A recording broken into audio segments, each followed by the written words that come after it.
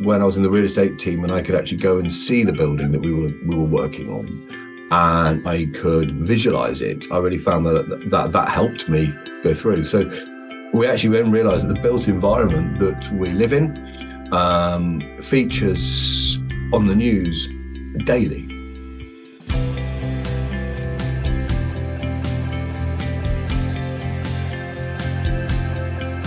Hello everyone, and welcome to the Student Lawyer podcast series. Whether you're at school, sixth form, university, thinking about a career in law, or exploring law careers, you're in the right place.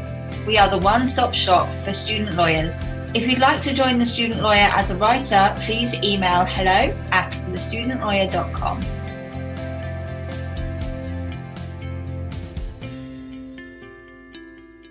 This episode is sponsored by the University of Law. The University of Law offers a range of undergraduate and postgraduate courses and master's degrees alongside an award-winning pro bono clinic, so you can build up your legal experience while studying. And their experienced career service will enable you to put your best foot forward when launching your legal career. The courses are employment focused and based on real legal practice, so you'll be better prepared for the workplace. Part-time and online study options are available so you can work and study at the same time. Click the link in the description box of the podcast to find out more about the courses on offer. Welcome to the Student Lawyer podcast series. My name's Camilla and I'm a trainee solicitor, and I am the host for today's episode. We're delighted to be joined today on the podcast by Simon Robinson, who is a partner at Shakespeare Martineau. In this episode, Simon will be providing insight into life as a commercial property partner, explaining how trainees and juniors can excel in their careers, how the current economy conditions are affecting the commercial real estate market, and how Simon stays commercially aware, and much, much more. So make sure you stay tuned until the end of the episode. But without further ado, let's hand over to Simon. Simon, welcome to the Student Lawyer podcast. Thank you so much for joining us today. Thank you for having me. And for the listeners who don't know, I am actually training at Shakespeare Martineau, and Simon is one of my supervisors. So it is a very special episode for me today, anyway, to have Simon on the show. So, yeah. Don't be nervous. Yeah, hopefully none of this gets recorded on my yeah. Okay, so please could you start by providing the listeners with an overview of your career history? Yeah, certainly. I guess the first thing that I should probably say is that I was relatively reluctant entrant into law, to be absolutely honest. I did a non-law degree and was, really wasn't set, as potentially many of your listeners might be, on a career in law. In fact, actually, as my dad had a career in law, I guess I was very much riding against it and said I wouldn't do so. But I ended up moving that way and into law school, etc. afterwards. But it wasn't necessarily a natural path through. So once I had done the GDL, the conversion course at the time, and then the LPC, etc., I did end up the training contract at a firm called S.J. Bowen, which is sadly no longer with us, where I then subsequently qualified, predominantly into planning department, planning environment law, and spent 3 or 4 years there, 3 years there, I think it was. And actually then I went in-house and I acted as general counsel for what was a London Stock Exchange fully listed investment company. It still exists today, albeit in a very different guise to how I was when I was there. I was there for just under 3 years again, before 2007, when we started to have a real hit in our property portfolio. So I helped run the property portfolio for the investment trust.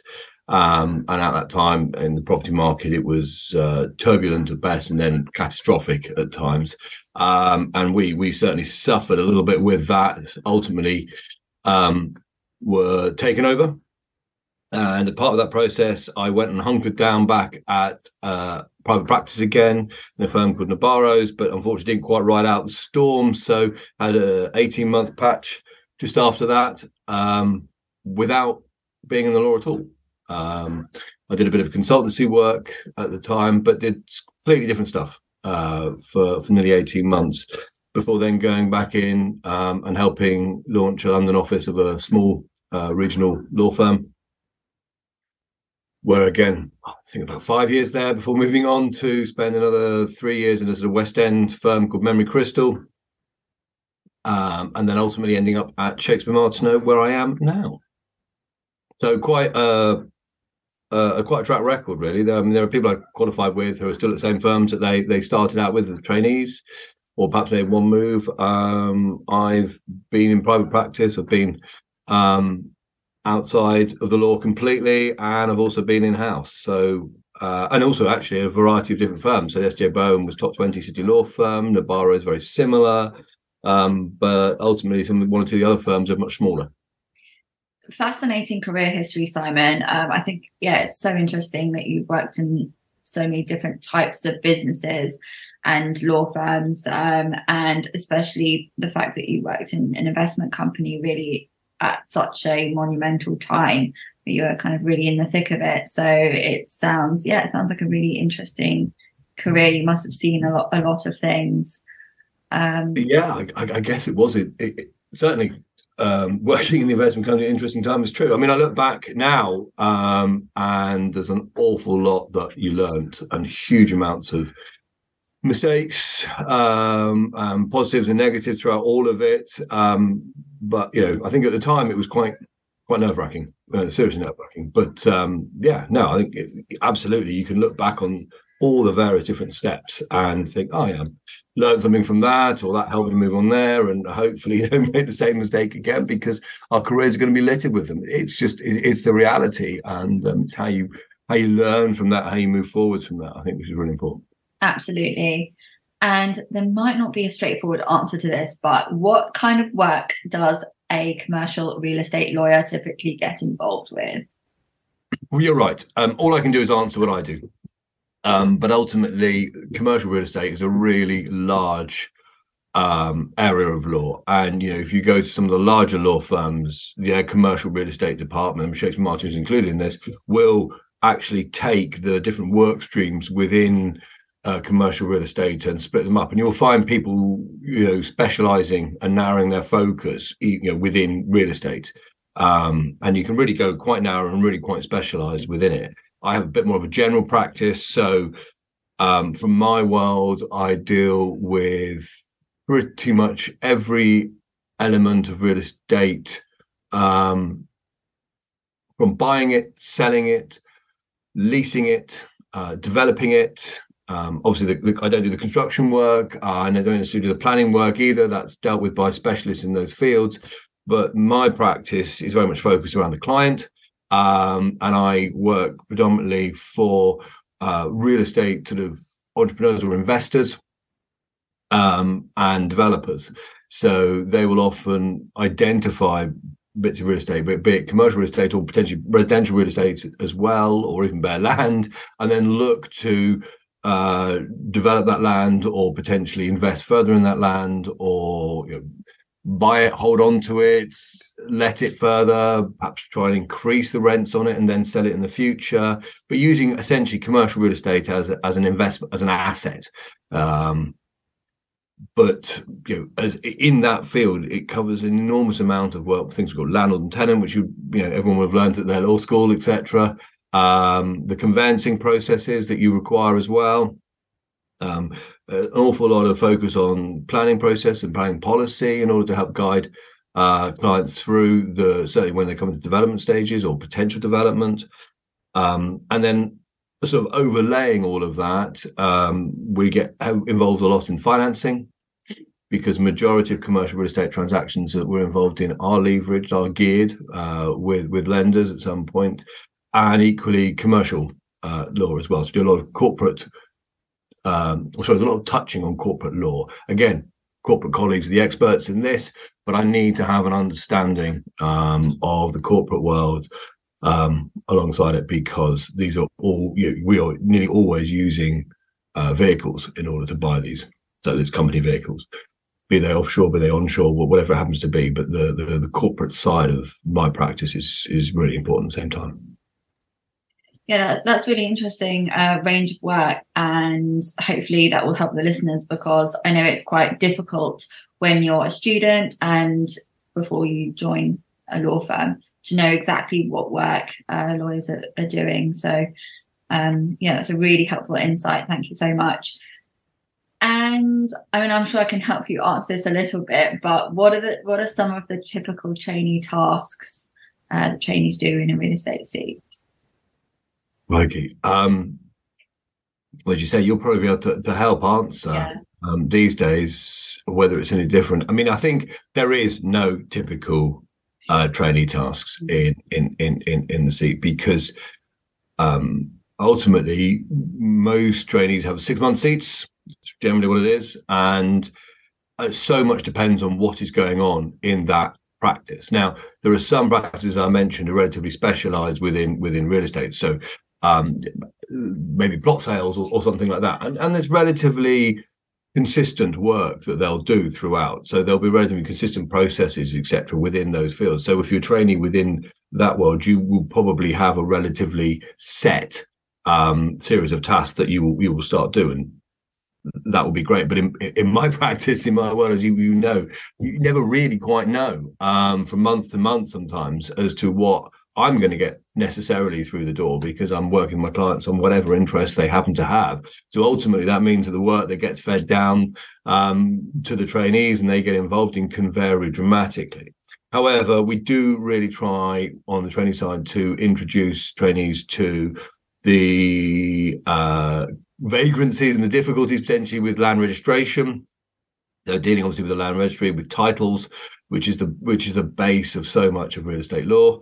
And you'll certainly get involved in that. There's also we have a training program that we try and fill the gaps in as best we can, so that you have experience of leasehold land, you have experience of freehold land, you have experience of landlord and tenant matters. Hopefully setting up sales packs or being involved on a purchase where you might be reviewing a sales pack, or at least helping to do that process. We'd love to be able to take you through our financing as well, so you can see the various steps that might be involved on real estate finance work as well. And you get exposure to the banking and the finance side at the same time. We would like to, I sort of hope that there will be an element of project management that you can get involved in too, which I think is incredibly important skill to learn. The sort of organizational side of what we do is vital, especially if we're dealing with matters that go across disciplines. So we're bringing colleagues in, as I say, be it from the finance world, from corporate, or from planning or construction, or sometimes there's litigation aspects as well. So that project management aspect is really important. And whilst during your training, you're less likely to get it than perhaps other elements, we would like to try and get as much client exposure as possible.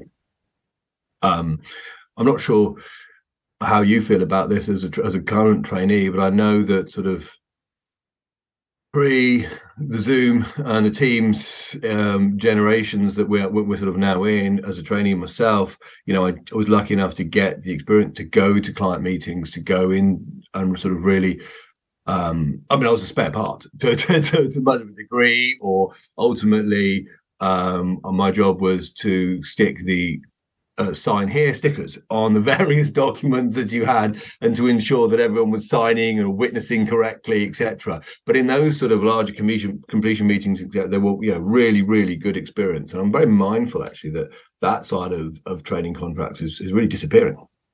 We're barely sometimes in the room now when clients sign, if they're docu-signing, etc.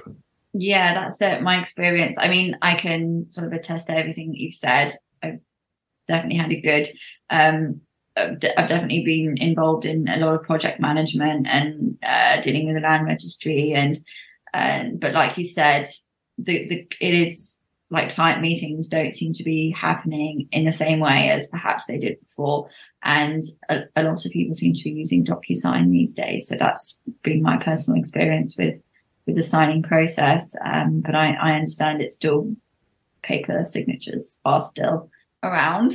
and probably will Yeah. be for a while. So Yeah, they do. I think it's true. I will try and maintain as much client contact now as I always have done, but ultimately I'm quite aware that actually that probably doesn't filter down throughout the team quite as much. Client contact is still predominantly held within sort of the partner or the team leader often, or the client leader in reality, but. It's something we'll always try to do. I think everyone needs to have that. Your practice as you grow, your training seat is meant to be that. It's meant to be exposure to the discipline that you're currently working in, and an understanding of what your life or your profession would be, certainly for the first few years within that discipline, within that seat. And there's no way within the 6 months that you can cover everything. And I think it's actually something that's really important for everyone to notice is that, law is for good or for better or for worse, is a relatively stepped process. And I said, the traineeship is an incredibly important step, but it is a step.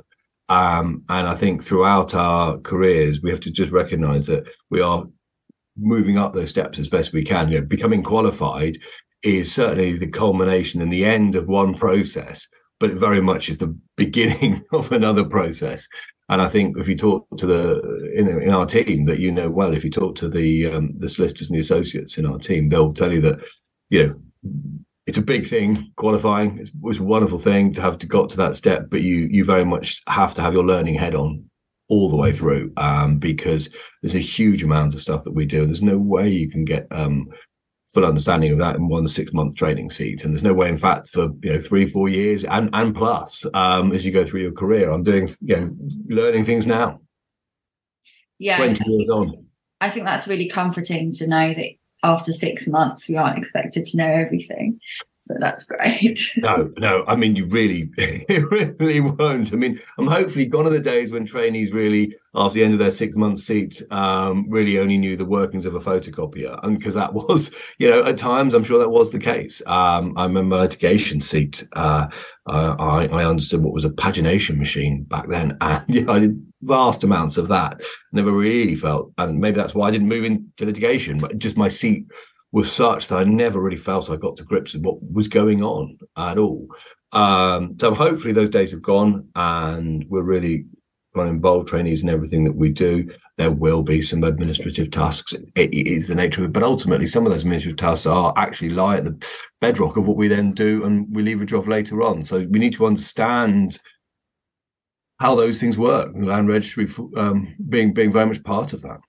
Definitely. So if we have some listeners who are tuning in who are really keen to explore, or maybe they already have their heart set on a career as a real estate lawyer, what skills do you think that they should develop which will put them in a good position to excel in their careers in real estate? Well, obviously, what you learn a bit part of a law degree or on the conversion course and into your LPC, make sure that you do tick the boxes next to the land law. I mean, it's quite clear that. I think what's quite interesting is having worked with paralegals prior to their LPCs, and then they go and do an LPC, and they came back and actually trained and qualified with me. I always remember particularly one person sort of saying, well, I went and did my LPC and I was very excited because I thought I'd understand I'd go really into the land law section of it, the conveyancing section of it. And he said, it was nothing like what we did, Simon, nothing like it at all. But you learn the correct process there, in a theoretical world. But of course, in the real world, you have to accept that it could be quite different to the theoretical world that you learn in the LPC. You need to understand that. You need to understand what would likely happen. But ultimately, when we sit down each day, the commercial world and the realistic of the real world to a certain degree may well be different. I think if you really are keen on the real estate is your career, then start to, I think, just prick your ears up and listen to what's going on in the market. Real estate I ended up in real estate because there was a physical element to it that I could see and touch. So when we build stuff or when we buy stuff or we sell stuff, ultimately it probably exists. So for a while, I thought I was going to be some international corporate financier, and I really couldn't get my head around some of the concepts that just really were on paper.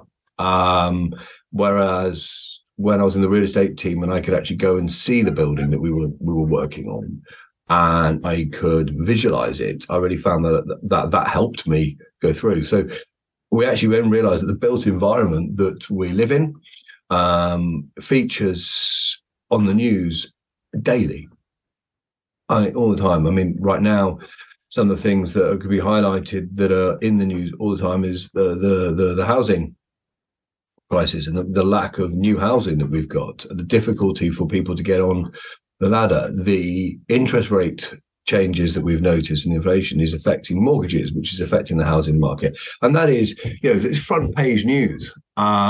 So to my mind, you don't actually have to look or try very hard to start getting yourselves abreast of things that are going on. And whilst it may not directly talk about commercial real estate, the factors that affect perhaps the housing market, because that's what we're about, the residential market, but those factors to a certain degree also affect the commercial market. And then we hear about the great rise in e-commerce and Amazon, obviously, but also the fact that we are having most of our produce delivered to our door.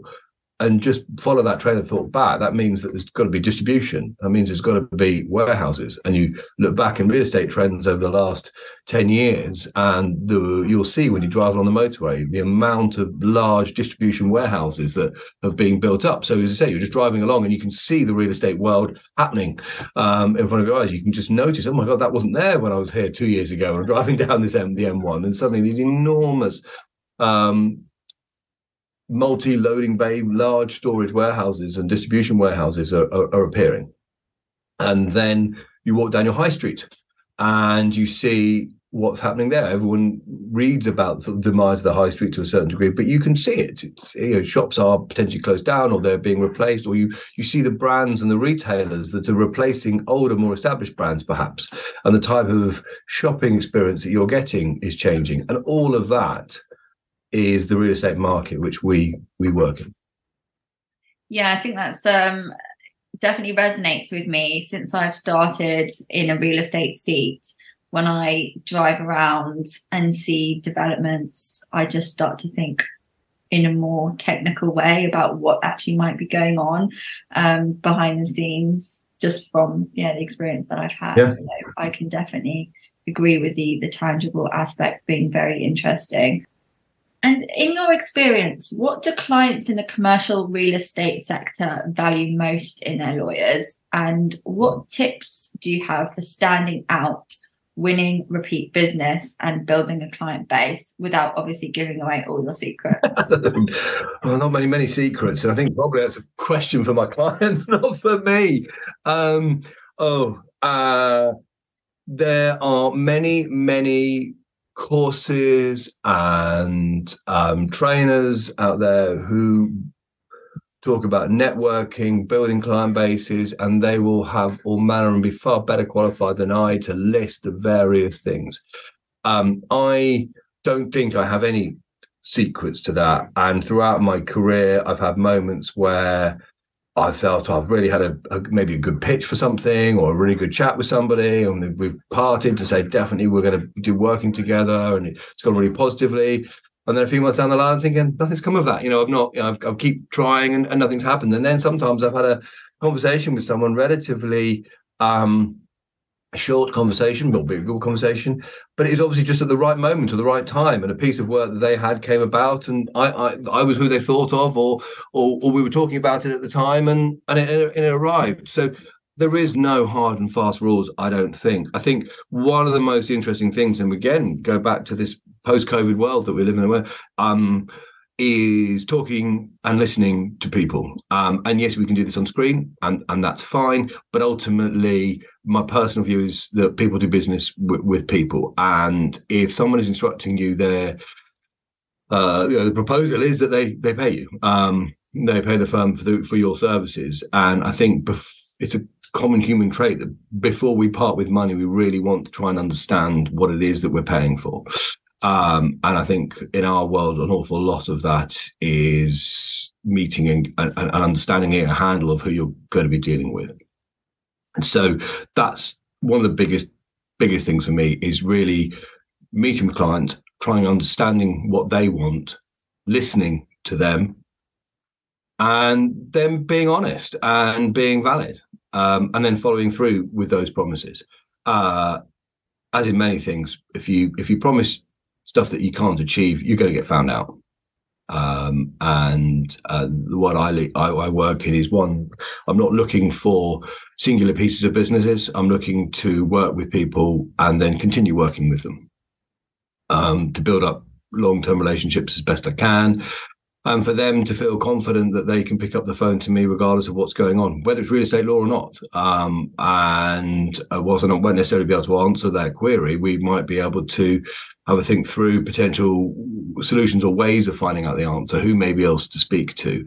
And you only get that by being genuine, honest, delivering on your promises and not over-promising. I think that's really important. The other thing that I've certainly been really slow to pick up on the value, it's taken me time, I'm starting to realize a bit more, is to understand your worth. I know what is it you bring to it, and don't be afraid to ask for payment for that. Don't be afraid to say to your clients, this is what I can bring, this is what I can do.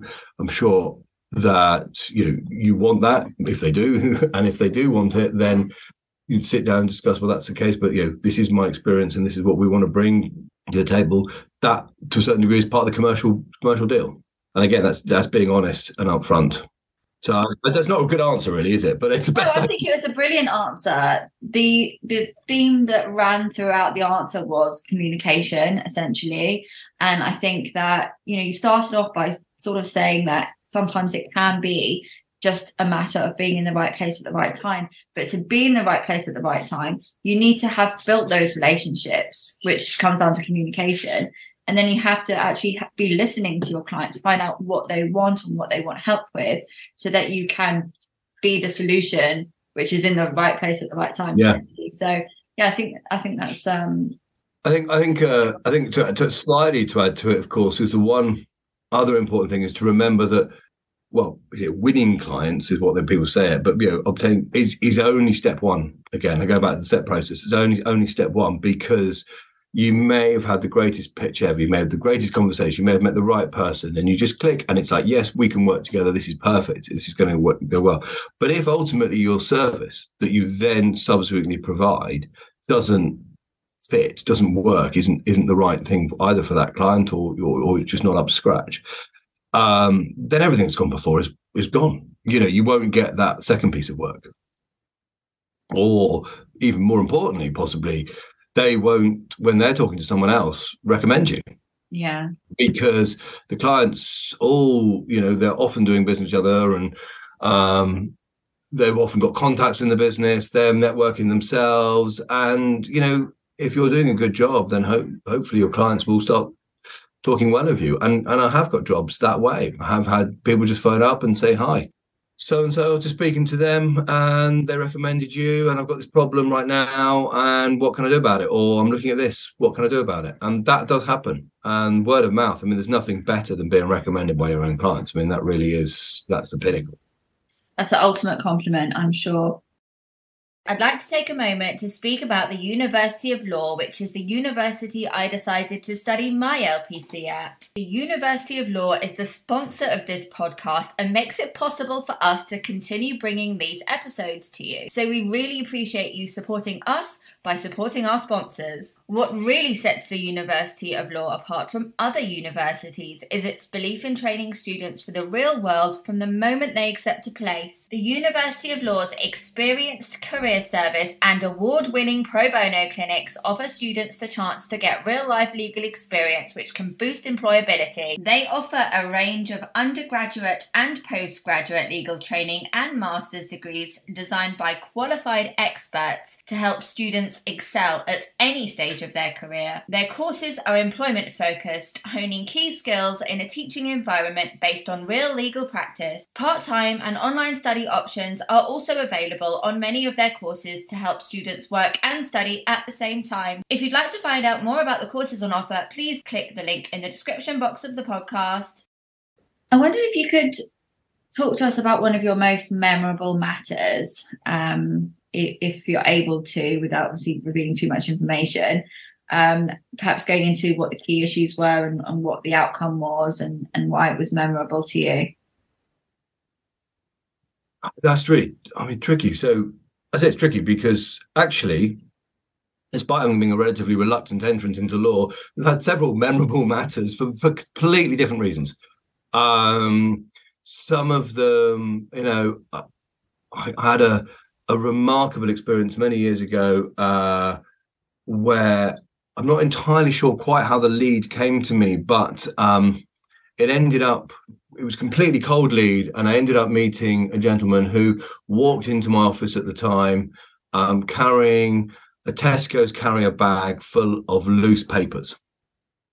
And even though he will not mind me saying he wasn't the best address, he wasn't an obvious businessman and so on. And we sat down and I started talking to him, and off the back of that, I ended up representing 4 retail unit owners who were their building as essentially was going, well, a developer was trying to buy their building, and then they were going to knock everything down and then build a new 140 unit, I think it was 120 unit residential block with retail and offices down below, a mixed use residential block. And these guys were crucial to this deal happening. And it turns out that this business owner actually owned an awful lot of laundrettes and dry cleaning establishments all across London. Was actually a remarkably wealthy man, but just not very well organised, and carried his papers in plastic bags. And off the back of that, I started acting for him on various projects. But on top of that, the other personnel that he worked for, it was just a really good personal project because we were able to secure surrender of their units to a really good deal, to get new units put back in again. And we had, I really enjoyed dealing with the individuals because they knew they had a really good opportunity here, but they didn't know how to make it work. And it was just memorable because of how it started. It was just not a start that I expected. And some, I think overall that project took nearly 3 years all told. And out of the 4 clients there, one actually retired off the back of the deal, but the other 3 I then acted for some of their business interests completely separately for the next few years afterwards.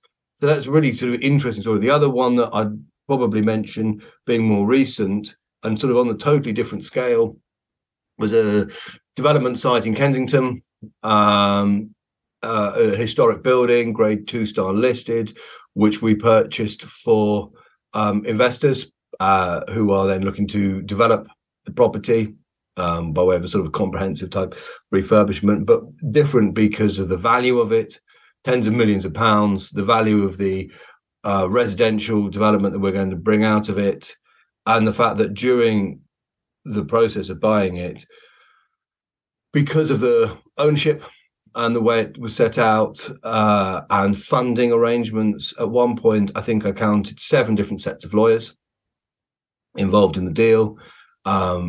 Ultimately, the land, the freehold is owned by the Crown Estate, so they were involved as well. We had teams of planning consultants understanding what we can and can't do at the site. There was some really interesting peculiarities and specific elements to the building itself. So we need heritage consultants, etc. And as I say, we were dealing with lawyers based in many different jurisdictions. Ultimately, the funding, although it was a very much a recognised bank, but they were using they were actually funding via one of their banking subsidiaries again in Europe. So I remember sitting at my desk thinking, this is a remarkable deal, just simply because of the stretch of or the spread, of jurisdictions and legislations, the number of lawyers involved, and I very much felt like this sort of conductor in the middle of it, because as buyers, we were leading and driving the process as best we can, and myself and client colleague, as in the client, the two of us really would be sort of sitting there in the middle, really trying to conduct everything, and we achieved it. It took a long time. It took a really long time. It was really hard work, particularly stressful. But we were able to bring all elements internally together, which was great. The client got what they wanted, which was fantastic. But we had to ride out a lot of bumps along the way. And I think the achievement of having got there, it fell down twice during the process as well, for whatever reason, very different reasons. And we had to then try and resurrect it and bring it back together. So the problem-solving aspects, the cross-jurisdictional aspects, the cross-discipline aspects, the sensitive location, the actual sensitive property itself, but also I really believe in the ultimate vision of what the client's going to do as well, the product they're going to create. So yeah, bringing all those in one deal was brilliant. Really good. Yeah, it sounds great to work on something really complex and, having all those ups and downs, but then when it all falls into place at the end, you get a good outcome for the client. It must be really, really satisfying. And we've spoken a little bit already about the economic conditions in the UK, in the world at the moment. We've got sky high inflation, a rise in interest rates, and a looming recession, and that's putting pressure on a lot of businesses and individuals. How is this translating to the London commercial real estate market, and what do you think the main opportunities and challenges are for clients and lawyers at the moment? It's a really pertinent question. Commercial real estate is heavily geared, so it is reliant a lot on lending, and lenders are very happy to lend. It's a market they very much want to be involved in, and the British real estate market has historically always been so. So any shifts in interest rates or bank behaviour, lender behaviour, will have an effect, and as a result, really, the commercial real estate market is very cyclical. It's well known for peaks and troughs. We talked earlier about the sort of infamous 2007, 2008 to 2009 difficulties over that time, but it's well worth remarking that after that, 2010 onwards, saw rising property prices and yields and investment income and so on, way beyond what was there before. So we had this enormous downturn, and then for many years afterwards, the upturn was pretty historic as well. So we have a market that does that, and we are in a market right now which is suffering. It's undoubtedly going to be suffering, as in there are just not as many transactions taking place as there was. With real estate law as a whole, there will as long as there are transactions to a certain degree, there's always going to be work for us, which is great.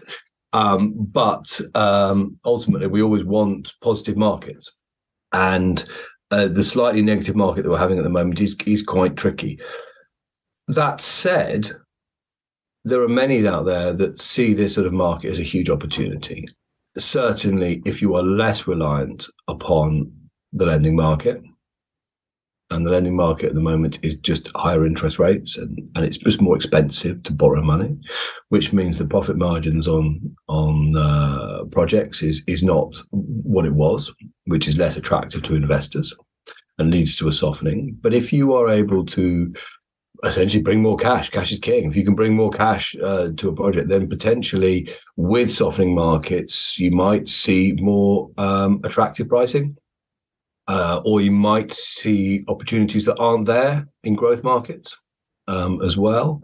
sometimes for some investors that I work for, when the market does soften, as it is right now, they have perhaps more of an opportunity to come to the table. Perhaps when in the larger markets, when you have large investment funds or even pension funds or whatever, they're often at the front of the queue for good assets to purchase investment assets or whatever.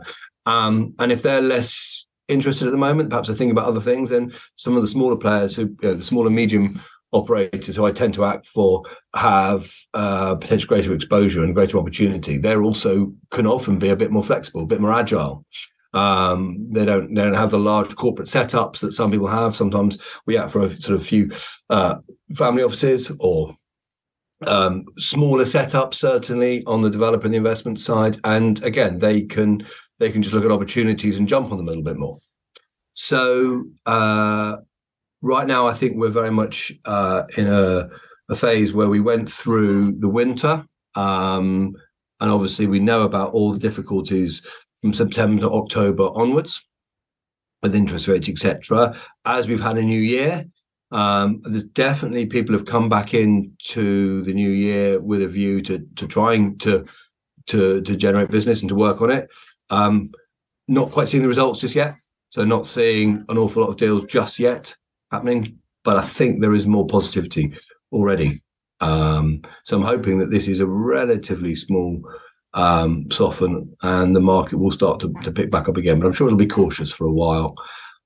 And for us, there's a lot of commercial real estate lawyers out there, so it does mean the competition is probably a bit more intense for slightly less work. So I hope that the client relationships we've built up over 15, 20 years stay strong, and we can help them whenever they've got a project on their minds. Thank you for that comprehensive insight.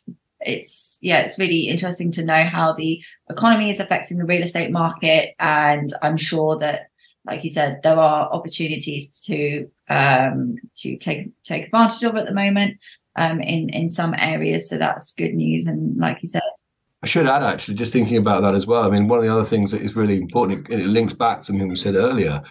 Those housing developers, etc.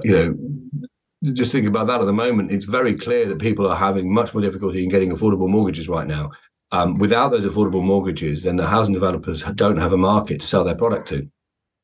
But at the same time, on a sort of macro scale, we know that we are woefully low on our house building targets. So outside the interest is having a thing, but there's the interest rates are having their effect. But outside that, there's larger political and economic effects as well. So the removal recently of the housing targets by the government is a major concern, obviously for the real estate sector, because to rebuild them and so on, but actually wider concern as well, because if we don't have those housing targets, the incentives won't be there to build the houses, but we still need the houses. We're not going to. There is going to be a real problem in delivering what is needed.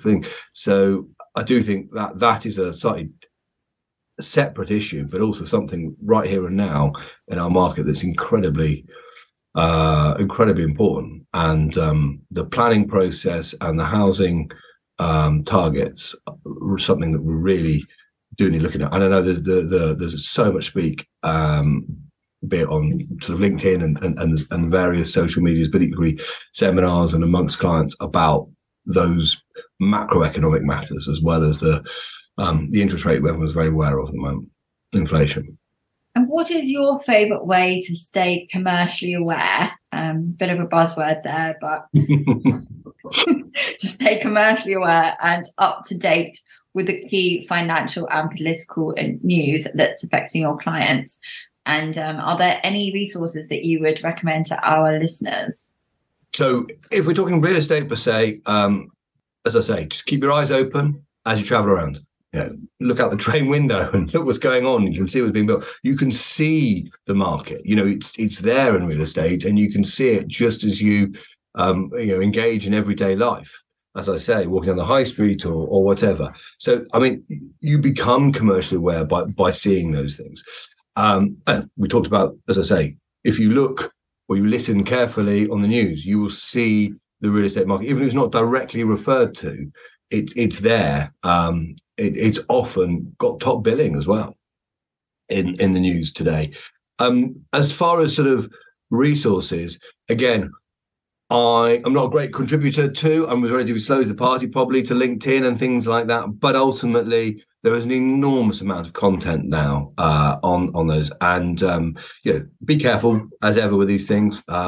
There's no control over the publishing of what gets published, but there are many really reputable providers of content out there. Certain individuals who give incredibly good commentary on various markets, and it's certainly I tell you, it's really interesting. The legal planning commentary that's on LinkedIn is exceptional. That whatever the reasons, the lawyers in that market, but there's some really interesting stuff out on LinkedIn. So it's definitely worth checking that through. But ultimately, I wouldn't just rely on that. There are 2 or 3 well but known publications within UK real estate market. Property Week, the Estates Gazette, in particular, are 2 publications. They are across the market, so they're not legal publications. They're very much more so what our clients would be looking at and reading. And then there are sort of within real estate, there are some very sector specific publications that also look at the market. So if you're dealing, as we occasionally do, in prime or super prime residential development, there are specific prime residential magazines, predominantly online magazines and so on, but that deal with that market. There are logistics, there are retail, all sorts of various. I think there's still going. There's a magazine called The Grocer, which was very much dealing with retail and obviously dealing with food retail, which in itself is a whole another sector with enormous players, the Tesco's, the Waitrose, the Sainsbury's of this world. So there's an awful lot. But Property Week and Estates Gazette do span real estate, commercial real estate as a whole. So that would be a really good place. And I think as a student, don't expect to understand everything that's being talked about in there at all. Just work your way through, read it, and just keep picking it up regularly. Because I think that's what you said is really important, to understand what's going on. Picking up one week and then not looking again for 2 or 3 months down the line isn't really going to show you how the market might be progressing. Whereas if you just keep picking up regularly and work your way through it, I'm certainly, I don't know now, but when I was studying at law school, there were paper copies of both of those available in the libraries. And I have to confess, I've not been back to a law school or a university environment for a while. And I presume paper copies are no longer there, but most of them I would have thought might have subscriptions and you'd be able to access it. Estates Gazette actually has I think it's a daily podcast. I've listened to a few of them and they are really good. So I would definitely check that out if you prefer to listen to things. I don't know. I've never read the actual publication, so I don't know whether it's subscription or free. But yeah, they both have daily update emails as well. Okay, that's really good. They send out with a little précis. I think I have to have a subscription to then delve deeper into the actual particular article. EGI is the Estates Gazette's online to which I know you can certainly sign up for as well. So yeah, ultimately they're fantastic overview. And I'd like to talk a bit about partnership now, because as the listeners will know, you are a partner at Shakespeare Martineau. And I'd really like to know what it actually takes to make a partner, and when should associates start thinking about partnership if that is their goal? Let's answer the second question. I think a career in law can lead to many different places. I look back at the law school friends that I have, and it's very interesting actually. Historically, people would enter law firms and then rise and become partner. The breadth of different experiences amongst those that certainly I went to law school with is incredible. Several are outside of law now, moved on to something else completely different. Some are sort of semi-academic law. Some see their careers have gone to PSL, so professional support lawyer functions within law firms. A lot have gone in-house as well, and some really different projects that they're working on, or different companies that they work for. And then some have risen and become partners. In fact, one or two of them are still at law firms, and I'm sure could be partners, but actually have chosen not to become a partner and chosen to stay out of the actual partnership. So I think, whilst most people would perhaps enter a law firm thinking, "Yep, partners where you end up to," I'd really keep an open mind as to whether that's the right path for you. I really, really would. So you sort of start thinking about it from day one, but ultimately, you're not reaching partnership is unlikely to be something, certainly within the commercial and transactional sphere that I operate in, is going to be unlikely something that you're going to get to much before sort of 8 or 10 years PQE these days. And that's no slight on your ability or anything like that. It is just ultimately, as I talked about the steps before, it's such a huge law is such an enormous beast. It's an enormous subject, and even commercial real estate law is an enormous subject. Reaching partner does not mean by any stretch of imagination you're over on top of it all at all. But you do need to have a good understanding of the legal profession in your chosen sphere before you can reach the partnership level, predominantly because of the supervision responsibilities that you will have, the fact that taking that tag, what that means in the market and what that means, it shows a level of competency, experience, etc. And it's law is an experiential subject. We study it, certainly, but really we only learn it on the job. And it takes many years to plow through, and you've just got to do those steps. And I have these chats with junior lawyers quite a lot, where I say they're doing brilliantly, and we just got to keep doing brilliantly. It's not a case of not doing well enough to move. Absolutely, we'll keep moving up the ladder to get there. But for the first few years, you may have only been exposed to certain types, and we need to bring other assets of the discipline in to get up to partnership.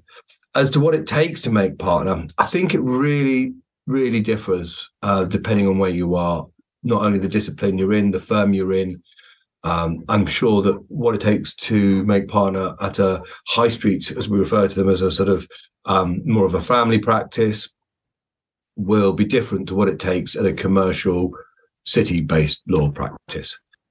What I think in my experience, it was twofold. It was showing the ability and having a client following. So the ability to win clients, maintain them, hold on to them. The ability to work with existing clients and show that technical expertise, perhaps even take existing clients of the firm, but then grow them.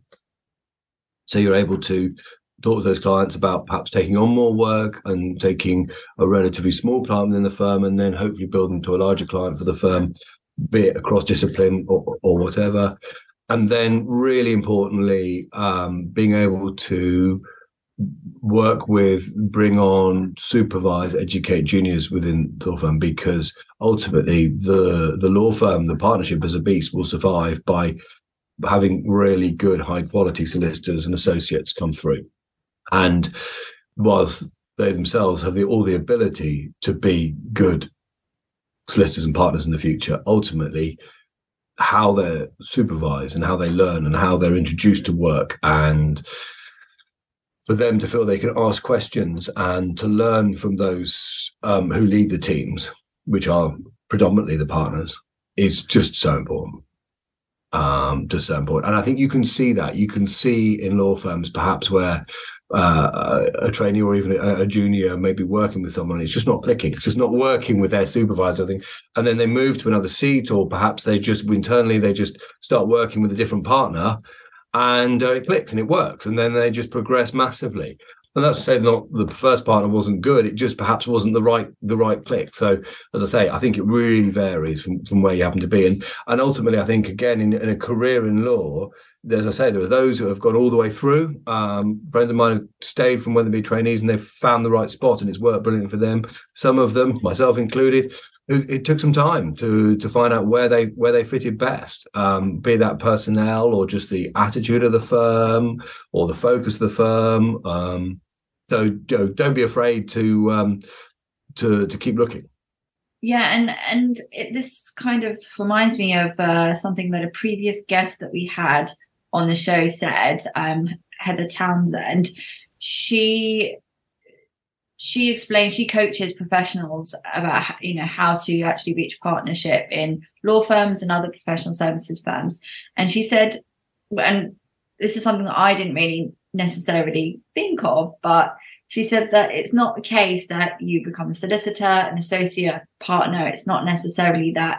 That's not how the line of progression necessarily works, because partner is a very different job. It's not just a promotion from an associate.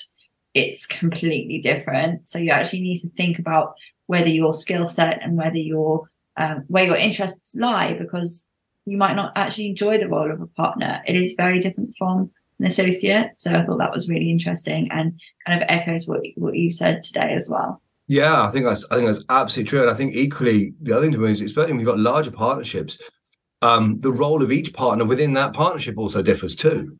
Hugely.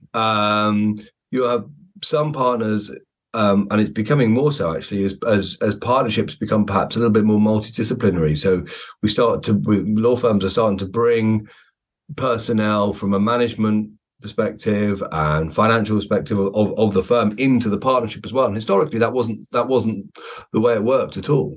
It was simply lawyers who were partners, but actually that's not necessarily the case. But as the lawyers themselves promote into partnerships, and that's why I say perhaps each partnership you need to look at each one and learn whether it's the right one for you. They may want different things out of their partners, or just your specific role. So my role as a partner now within Shakespeare Martineau is different to several of my other partners, quite different. And as I say, it may be that isn't the natural path for you. You may well end up doing something else outside of the law, or perhaps outside of private practice, in-house. Or I've also seen have got ex-colleagues who've gone into essentially teaching, working for the University of Law or for BPP or something like that, and have now running either LPC courses, or they're working through. In fact, actually, another one who works at the Practical Law Company PLC, who is a precedent database and knowledge management and so on, and they provide an awful lot of the content that's on there. So there's a huge variety of places that you can take it. Partnership is just one of them. Thank you. And this brings us to our final question today. If you could go back in time and give yourself one piece of advice as a student or trainee, what would that be? So it'd be slightly different for being a student to being a trainee. If I go back to a student, I think, and the one piece of advice I hope to pass on is, if you're lucky enough to have the choice, because not everyone does, but if you are lucky enough to have the choice to try and do something that you enjoy, sometimes just forget whether it's what you feel professionally you should do, or whether it's financially the right thing and so on. Do something that you really enjoy, because if you enjoy it, and it's a buzzword that I don't really like using, and you have a passion for it. I don't like that as a concept, because I think it's very difficult to sit there and really validly say that I've got a real passion for this, because everything that you do, there's negative aspects and there's positive aspects. There's things you enjoy about it, things you don't enjoy about it. But ultimately, if you really enjoy doing something, you're likely to succeed and do well at it. But people will also see that in you, and then you will do well. Now, where that takes you, I don't know. But as a student, I think one of the things I really wanted to sit down. Everyone, when I was there anyway, was very much sitting down saying, right, now you've done your student bit. Now let's look at the professional. Let's look at where you're going to take your life professionally. And I think ultimately, what I never got asked, and I never asked myself, is, what do I enjoy? Not say what I want to be, but what do I enjoy? What I really enjoy, because who knows where that path will take me. But if I enjoy it, I'm going to go out of my way to do it well, I think. And I think that sets you in a great stead. And then I think as a trainee, I think the piece of advice that I would give a trainee is to listen, always keep your ears open, always keep your eyes open, and always open to possibilities.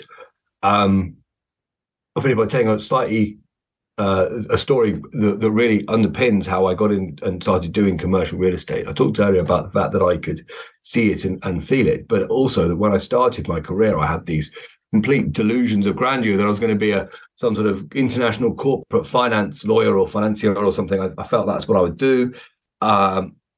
Really look back now, it really doesn't fit me at all, but for some reason I thought that was the thing. I think on my second or third day in the office as a trainee was September the 11th. So obviously work completely stopped. And I say work, I really didn't know what I was doing at the time. And I was just, I think, and as at the firm, we were just looking aghast at the horrors on the screens that we could see. And my first seat, because I boldly shared, was corporate finance, international corporate finance. And obviously the second that happened, quite understandably and everything, that world completely stopped.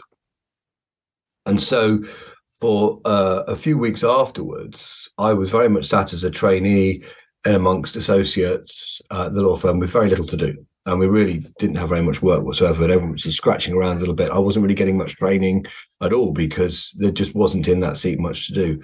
And essentially was told, really, as much as anything else, although I did have some sort of choice, that I needed to go and work in the planning department as a trainee there. So I ended up going over to the planning department, not something I'd ever really envisaged that was going to do. I wasn't one of the trainee seats I identified or anything like that. I ended up running a really significant planning appeal with a very senior, well-respected, extremely senior, well-respected planning partner who actually received an OBE for her services later down the line. Not an easy time, in fact, really, really difficult time, because living off-site, as the planning appeal was held in the town where we were appealing against the planning decision. So I'd spend my weeks living in a hotel there, working through the planning appeal. It was for over 6 weeks, but I had a remarkable experience. It was really tough, but I was dealing with QCs as they were then at the time, and junior barristers, a whole wreath of experts, because it's a particular project to do waste management, but we also even had PR advisors. And due to the nature of the workload that she had on at the time, my exposure was well beyond what most trainees get. And oh, good Lord, it was a massive shock. But as I say, keep your eyes and ears open, because ultimately that led to being offered a role as a newly qualified in planning. And it completely changed my outlook about what I was going to do as a lawyer. And moving into the real estate world completely changed it. And so without sort of saying yes to that opportunity, I don't know what I would be doing now. I'm not sure where it would happen. So there'd be another path, I'm sure. But as a training, I think just, don't dismiss these things. You never know what's going to end up. Yeah, I think not myself, but I'm sure that other people, if they didn't get the seat that they wanted, they would maybe, not necessarily engage or not throw themselves into it as much as they might do for a seat that they really, really want to do. But I think that just goes to show the importance of having an open mind and just giving it all to all of the seats that you do, even if it's not something that you necessarily think that you will enjoy, because you never know what will happen and what you might end up loving. It's a really difficult thing when you don't get the seat that you want.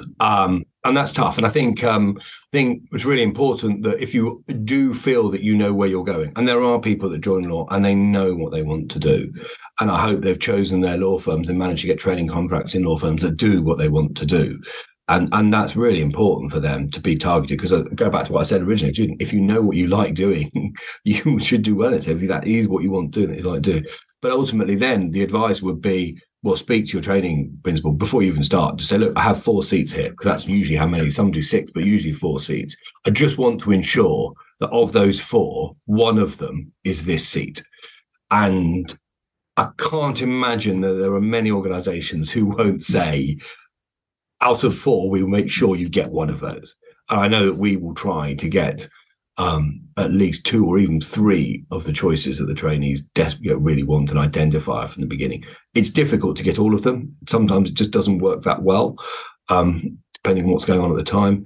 But yeah, make it very clear from the very beginning, because I get that. But it may not be the end, as you say, at all. You may find yourself, and I think there's many trainees who do that, many trainees who think they're going into law thinking they're going to do something else, and they're just, their experience in one part of the firm is totally different to what they expected. And in fact, I've definitely seen the way around where people said that they were, oh, definitely, I'm going to be, whatever it happens to be, this is the lawyer I'm going to be. And then they sit in that seat for 6 months and realise it's actually nothing what they thought. Absolutely nothing what they thought at all.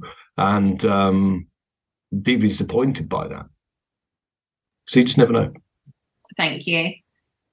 Well, thank you so much, Simon, for joining us today on the Student Lawyer Podcast. You've given us such a great insight into the life of a commercial property lawyer, and hopefully the listeners will have a much clearer idea of what to expect if they do wish to pursue a career in real estate. So yeah, thank you so much for coming on the show as a guest. Absolutely no problem. Delighted, and do it again.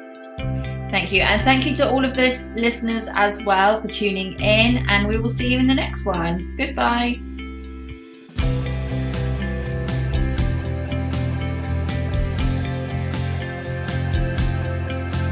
To hear more of the Student Lawyers Podcast, hit the subscribe button and leave us a star rating and review. If you would like to join the Student Lawyer as a writer, please email hello@thestudentlawyer.com.